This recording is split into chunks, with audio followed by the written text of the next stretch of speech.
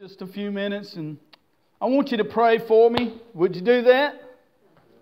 Would you pray and give the Lord your attention in the Word of God? And you know, we need to hear something. We need to receive something from the Spirit of the Lord, don't we? I thought as, the lesson this morning and then Caleb's testimony and talking about reading the Word of God, Crystal's boost about the missions and how, we have an abundance of Bibles here in our presence. Not only do we have those, but we have audio tapes. I remember many years ago, the Bible on cassette. You could stick in your car as you're riding down the road or wherever you may be, and the Word of God be ministering to you. Now, some of us have jobs, computers sitting right in front of us. We have access, if we so choose, all day long to scroll and read the Word of God. How often do we take advantage of it? God help us. I want to speak to us this morning about our walk with the Lord. How many has a walk? Do you have a walk with the Lord today? I want to speak to us about that walk, the spiritual walk, our walk of life with the Lord. Our walk should be, or the concern of our walk should be, priority number one in our life. How we walk, where we walk. We need to understand there is a bad way of sin and a good way of holiness. There are only two ways. A good and evil, right and wrong. There's only two destinations for eternity, that being heaven or hell. There's no middle place, no neutral destination. Eternity will swallow up all men and divide them into two categories, the godly and the ungodly. But what about right now? We often look at eternity as being many miles down the road. Heaven or hell, many miles down the road. Well, what about our walk with God? That's not many miles down the road. That is right now, this very hour. You and I are traveling at light speed in one direction or the other. Do you realize that? Somebody say, Lord bless the preacher this morning.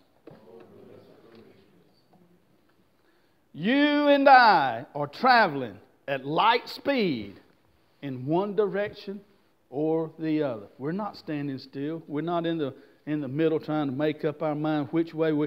No, you're on one way or the other. Why do you say light speed? Do you know at any moment we're one breath away from our last breath? Only one heartbeat away from eternity. Yes, we are traveling at light speed into eternity today.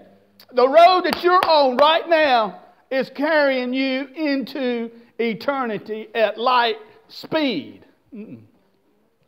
Matthew chapter 7 verse 13. Jesus says, "Enter ye in at the strait gate. For wide is the gate and broad is the way that leadeth to destruction. And many there be which go in thereat. Because strait is the gate and narrow is the way which leadeth unto life. And few there be that find it." Jesus spoke of two ways. He spoke of the best and the worst of it, according to their destinations. One leads to life and one leads to destruction. I want to talk about the wide gate and the broad way. This is serious business. You realize that? The wide gate and the broad way, listen, it allures men into the way. It lures men and multitudes of men. Jesus used the word many. Many there be which go in thereat. Can you give me your attention, please? I'm preaching the Word of God this morning, and I'm trying to direct us all to heaven. If this ain't important to you, nothing is. I am nothing and nobody. I am only a man. But this right here is the Word of God. That's what separates us. The Word of God. The Spirit of the Lord who is reaching out to you right now saying, would you hear? Would you hear? We're going to get somewhere in just a minute. But this wide and broad way, it will allure men into its passage. Not only will it allure them, but it will keep them. I was traveling home the other day. Anybody know where Dalton Pike is? I was traveling down Dalton Pike. It was late in the afternoon. I can't remember. I'm probably 4 or 5 o'clock. I was in the left lane because I was getting ready to make a left turn right there at my home. Less maybe than a half mile from my home. The traffic was so heavy. A police car was behind me. Anytime I see one of those guys, I get out of his way, just let him go on. I moved over to the right lane, Brother Tom. He went on by me, and I thought, better get back over because I'm going to turn right here. Turn my signal on, traffic, zoom, zoom, zoom, zoom. I try to ease over into the lane, zoom, zoom, zoom. I slow down, almost stop. Zoom, they're behind me, they're coming around, zoom, zoom, zoom. I need to turn right here. Nobody cared. Nobody slowed down. Nobody let me in. You know what I had to do? Instead of causing the accident, I had to step on the gas and go on down the road and find a place to turn around. Let me tell you something. The wide way, the broad way, it will suck you in, and the first thing you know, you cannot get out of it. We're not talking about Dalton Pike, but we're talking about the broad way that leads to destruction of your soul. God help us. Many liberties in this broad way. There are many liberties. It is a wide open range, no restraints. Men are free to enjoy their lust, to feed their appetite for sin, to follow their heart, to enjoy the lust of the flesh, the lust of the eyes, and the pride of life without any correction. Yes, the wide gate allures and keeps men and women. People don't like correction.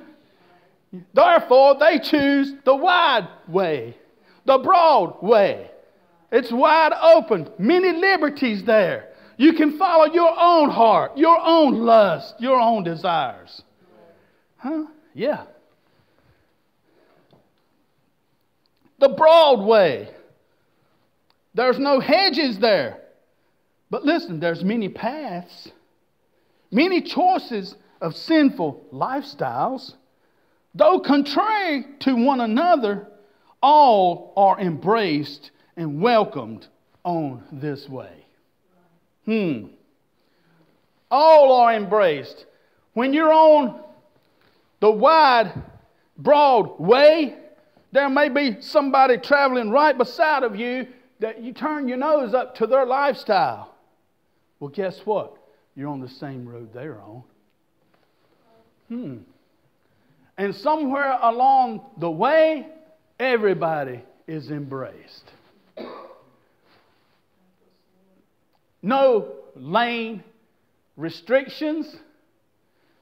I got a little device, I guess. One of the things come on that car when we bought it is lane correction. You can be driving down the road. If you get too close to the side of your lane, it'll beep, beep, beep, beep, beep, beep, beep.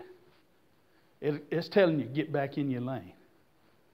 Well, if you get too close, it'll grab a hold of that steering wheel and pull it back in the lane for you.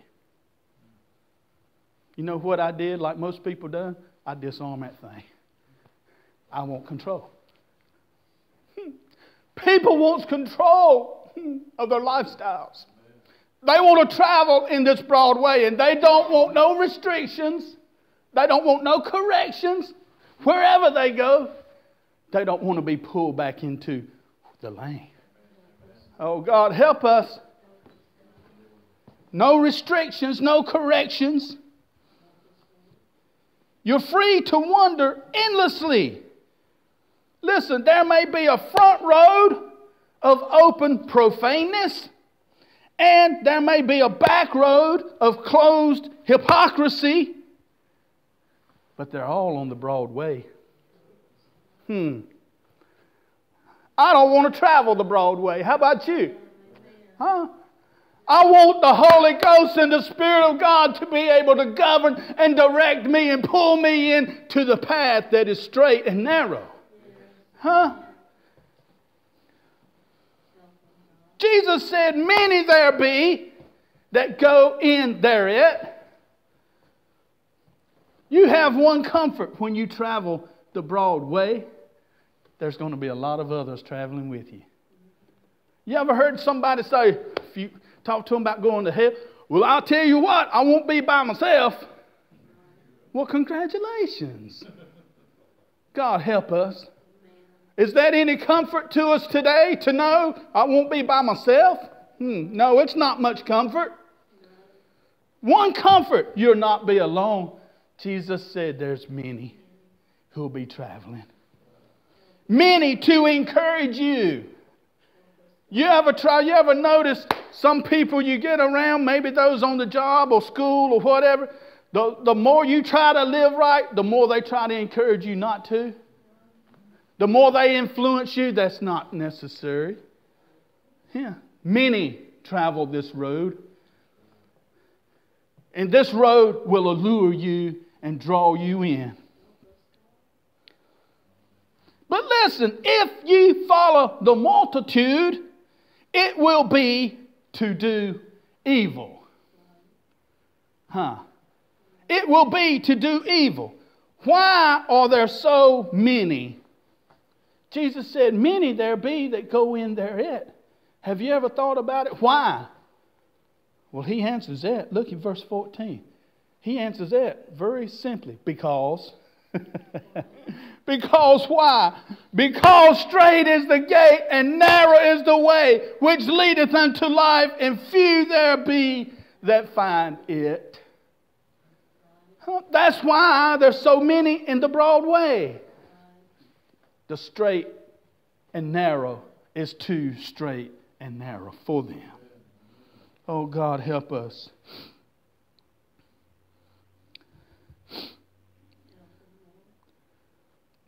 If you go with the crowd, it will be the wrong way. It will allure you, pull you, draw you, entice you. Now listen, it's natural to want to go with the crowd, ain't it? Not spiritual, but natural to want to go with the crowd. But listen, to roll with the flow. To flow with the current. Somebody said it's why? Because it's easy? Right. Get into the flow and just roll with the flow. I mean, has ever been tubing? It's fun.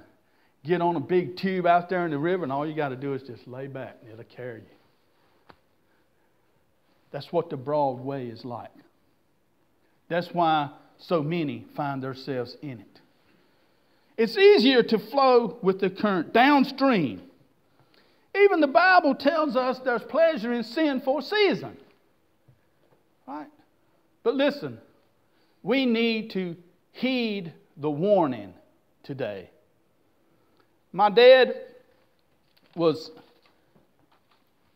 he likes to fly fish, and he was up in Nantahala Gorge a few years ago, up there in the river. The water was down, and he was fishing, and he kept working his way out into the river, up there in a wide spot, and he was about halfway out in the middle of that river. Water about up to his knees. He was fishing, catching a few fish, having a good time. And all of a sudden, he heard a roar. And something didn't feel right to him. And the water began to rise fast. What happened? They opened the floodgates upstream. They always sound an alarm, a siren, a warning before they open those floodgates that tells everyone, get out of the way. He didn't hear the siren. He didn't hear the warning. But all of a sudden, being out in the broad way of that river, all of a sudden, like that, it wasn't a little stream anymore. It became a raging river. This 70-year-old man out in the middle of it, with rocks to climb over, began to make his way to the bank. He said he barely escaped those waters. Let me tell you something. The broad way will suck you in. Let me tell you something else. Jesus right now is sounding an alarm, saying, take heed. It leads to destruction. Would we hear the alarm today? Would we hear the alarm? Listen, when you don't hear the alarm and heed the alarm, you're in dangerous territory. We must heed the alarm of the words of Jesus, the broad way that leadeth to destruction. What destruction? Death, and eternal hell, and the eternal lake of fire. That's what Christ was sounding the alarm about. But he says, but there is a straight gate. There is a straight gate. Now I want us to understand something. He's not speaking about the pearly gates. He's speaking about a gate right here, right now, today. We don't stand before the pearly gates today. Right? But he said there is a straight gate. So many people think somewhere 100 years down the road they'll make a decision to enter into heaven. You better be making a decision right now, today. The straight gate, not the pearly gates, but here and now. Listen, this is in reference to your conversion, the regeneration, being born again, being saved, becoming a new creature. It's what Christ was speaking about, the straight gate. For this is the way. Christ is the way. He's the only way. This is your entrance that leads to the narrow way that will lead you to life. There's some people who preach today, listen to this, that say there's allowances for some sins, some habits. Let me see what I wrote down here. I don't want to forget anything. Some lifestyles, some habits that you can maintain in your life and still be saved. Let me say this. Wrong bishops that are preaching this to people, that some people can maintain certain habits in their life and they're still saved. Wrong. Wrong. Jesus said there is a straight gate and a narrow way. You won't maintain sin in your life and be saved. No, that's wrong. Paul said we become a new creature. Right? All things are passed away. Behold, all things become new. We pass out of a state of sin into a state of grace only by the new birth. Listen. Can a drunkard come in this church right here today, fall down on his knees and be saved? Absolutely. All of us know Sister Linda, what's her? Rhodes. Sister Linda Rhodes, good friend of ours. I couldn't even remember her name. She has a wonderful testimony that one night she stepped into the church of God so drunk she had her clothes on backwards. Jesus gracefully, mercifully saved her in that service that night. And she left sober. Can she go home and continue to hit the bottle and still be saved? You better bet she can't. Why? The Spirit of God. When you become a new creature, the Spirit of God, Jesus said, enter in at the straight gate. The Spirit of God done a work in her life that night. She didn't need nobody to say, now you're going to have to put the bottle away. We better be careful how we make allowances for people and with sin in their life and lead them to believe they are still saved. God help us. There's going to be some ministers one day with some answering to do. Jesus said to Nicodemus, ye must be born again. Right? In order to enter into the kingdom of God, Nicodemus, ye must be born again. How can this be, Lord?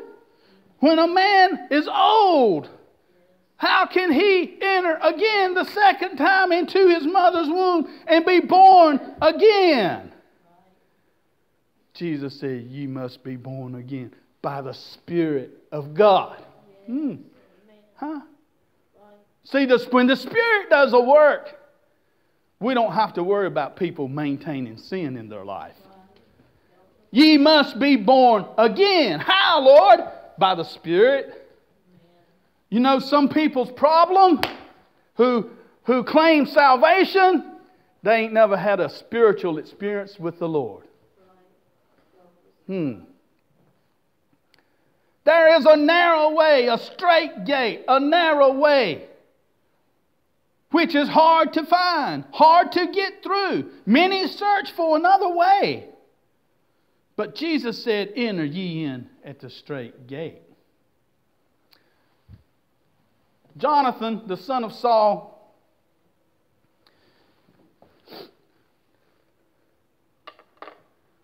became an instrument of the Lord one day. Israel was in a dire strait place with the Philistines. And the Bible says that there was no smith to be found in all Israel. Right? Because the Philistines had took care of all that business and they had broke down all of the smith's shop. That they didn't want the Israelites to be making their own weapons. And so any of their plows that needed, all they had was a file. In all of Israel, they might could sharpen their plow a little bit or something, but they weren't going to be making no swords or any spears. The Bible says there was not a smith to be found in all of Israel. And here they are, fixing to go into battle with the Philistines, and all they had was clubs or sticks or slings or something, maybe a big rock, that they was going to throw at this Philistine army. But the Spirit of the Lord moved on Jonathan and directed him one man, there was 2 swords in all of Israel. Saul had one and Jonathan had one, is what the Bible says. But Jonathan became an instrument of the Lord to move right into the Philistine camp, right into their garrison. One man with one sword. But when the Spirit of the Lord directed him, he didn't walk out there right in the middle of all of them, but the Lord directed him into a little straight and narrow path. The Bible says the path that he chose had sharp rocks on one side and sharp rocks on the other side, and he worked his way into that path right into the middle of their garrison. And the Lord moved on Jonathan, and he killed 20, I believe, Philistines. Like that. And the Spirit of the Lord moved and fought the battle for Israel. Why? Because one man could be directed in a straight and narrow way. You want to see God move in your life? We're going to have to find the straight and narrow.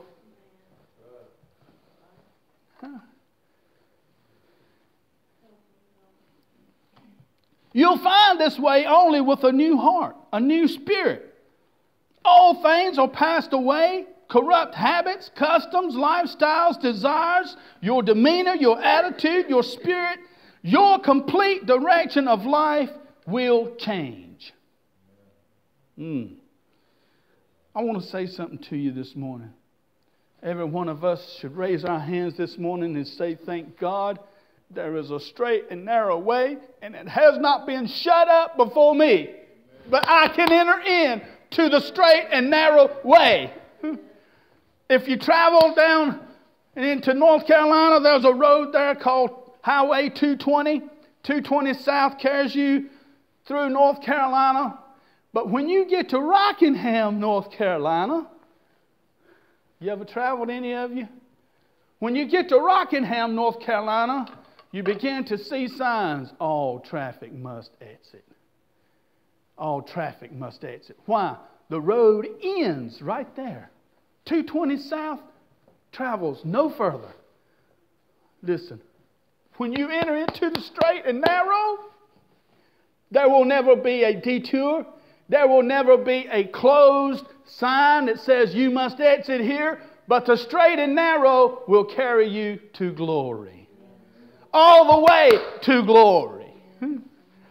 Every one of us should thank God this morning that there is a straight and narrow way that we can enter into. Thank the Lord that it's not shut up to us. In the parable of the 10 virgins, the 5 foolish ran out of oil. And while they were gone to buy more oil, Matthew 25:10, the Bible says, and while they went to buy, the bridegroom came. And they that were ready went in with him to the marriage, and the door was what? Shut. Listen, this parable right here is speaking to us today. All these 5 foolish, they had their minds on other things. They didn't make the preparation that they needed to. And when they realize, oh man, I'm in a mess, and they run out to buy more oil, that's the hour that the bridegroom came.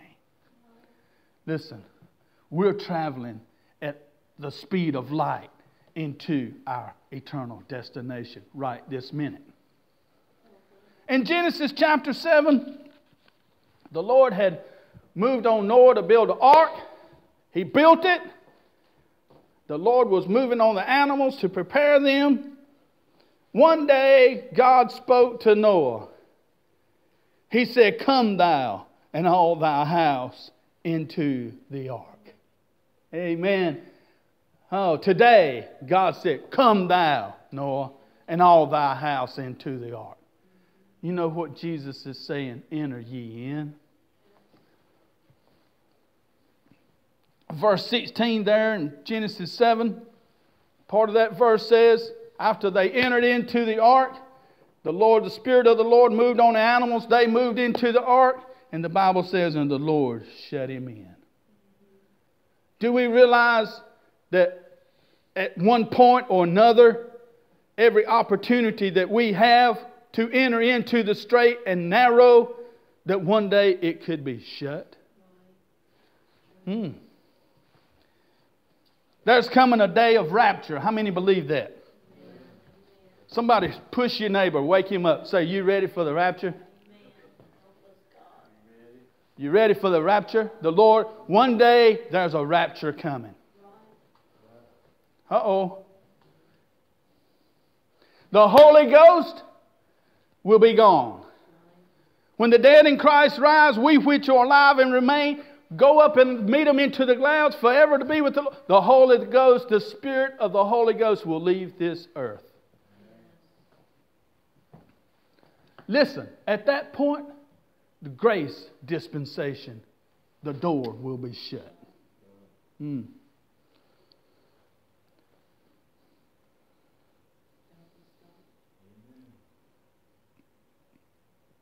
The children of Israel left Egypt, the Bible says, with a high hand, and there was not a feeble one among them. They marched out of Egypt. The first place they came to was the Red Sea. God did not drain all of the waters out of the Red Sea that they could just casually, but He made a little straight and narrow path for them, didn't He? He parted the waters on each side. If you're getting across, you're going this way right here. The Red Sea became their straight gate that led them into the wilderness. This narrow way, it was hedged in by divine law that was designed to lead them to the promised land. People say today, Brother Pulliam, we're not under the law anymore. Right, we're under grace. Praise be to God. Grace is our straight gate. Oh, you mean it's still straight? Yeah, it's still straight. Huh? We're not under the law, we're under grace. Well, let me tell you something. Jesus Himself said, enter ye in at the straight gate. What was He talking about? Grace. The grace and mercy of God is still a straight and narrow way. Praise the Lord. Jesus said, few there be that find it. Uh-oh. Many pass by it through carelessness, not willing to take the pains to find it. They see no need to change. How many of you ever heard the little phrase, I'm good? Some people, you can ask them anything, I'm good. You want a Coke? I'm good. You want $100? I'm good. Huh. This is the people's attitude about eternity. I'm good. They don't want to change. They don't see no need to change. And the last thing they want you to do is talk to them about changing. Huh. Others shun the straight and narrow, despising to be limited, restrained, or governed. People don't like government. The Bible tells us that while Noah was building the ark, while it was preparing, that the long suffering of God waited. And it says, few were saved. Only 8 souls. We must remember the straight and narrow leads to life. But listen, you have a duty. You must enter in. You won't accidentally stumble into heaven. I'm going to say that again because you won't accidentally stumble into heaven. My granddaddy told me a story. He grew up in the 20s during the Great Depression. He went from door to door, hopped freight trains from town to town, had great effort in what? Finding his next meal. He said that he was walking down the road one day, wondering where he was going to eat next. And he came across this little old country church And as he got close, everybody was outside, and they had the tables spread, and they was having dinner on the ground. And he walked up. Here's a man during the Great Depression, starving. He walked up and began to shake. Hey, how y'all doing? Shake hands. They say, hey, brother, come on, get you a plate. That was his lucky day, wasn't it? Amen. But let me tell you something. You won't accidentally stumble your way into heaven. You won't be on the broad and wide and broad way one day and all of a sudden see a sign that says heaven's this way. It don't happen like that. I've thought many times since he told me that story, bring tears to my eyes.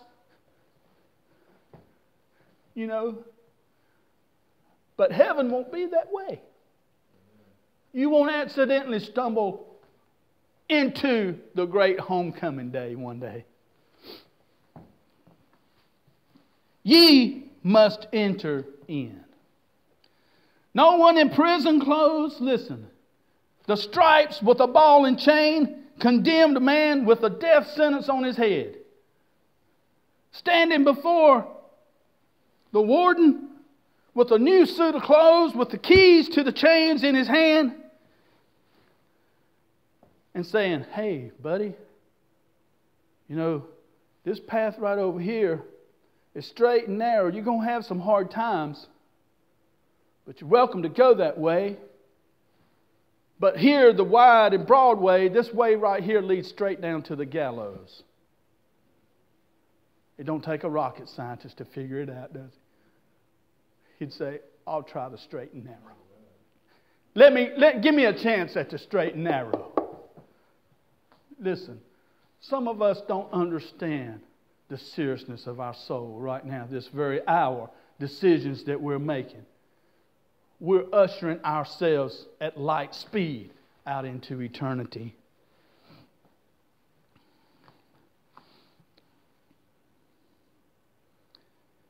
Look with me in Luke chapter 13. I'm going to try to close. Luke chapter 13, verse 23. Then said one unto him, Lord, are there few that be saved? And he said unto them, strive to enter in at the strait gate. I'm going to try to cut this short. But Jesus' response to the question, Lord, are there few that be saved? Was quick and a sharp response. Strive.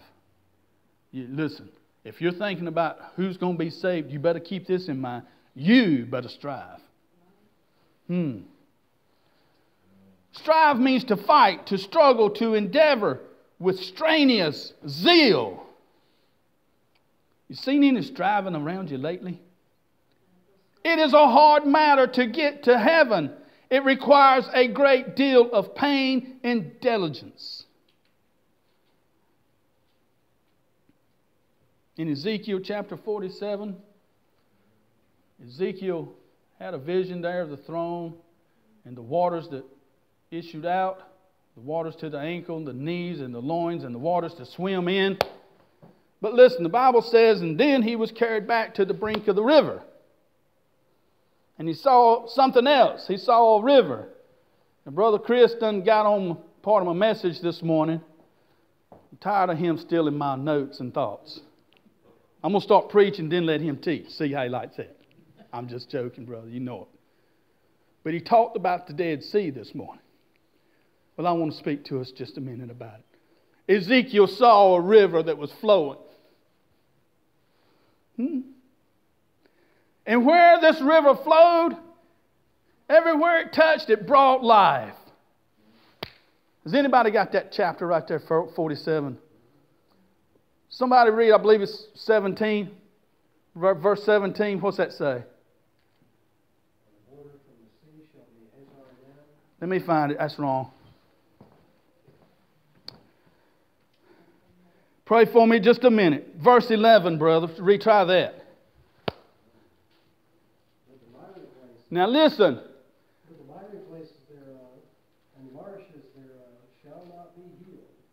they shall be given to salt. Uh-oh. Now, Ezekiel saw a river that was flowing. And everywhere it went, life. And it had healing powers. But then, he said, but the miry places and the marshes, they're not going to be healed. They'll be turned to salt. Listen, Brother Chris already told us this morning, the Jordan River flows into the Sea of Galilee. And from there, it empties into what's called the mouth of the river, the Dead Sea. Now listen, a lot of fish are smart enough to swim upstream. They strive. They know it's for their welfare and their life that they strive upstream. It's more easier for them to feed stuff that's coming through them. They're striving.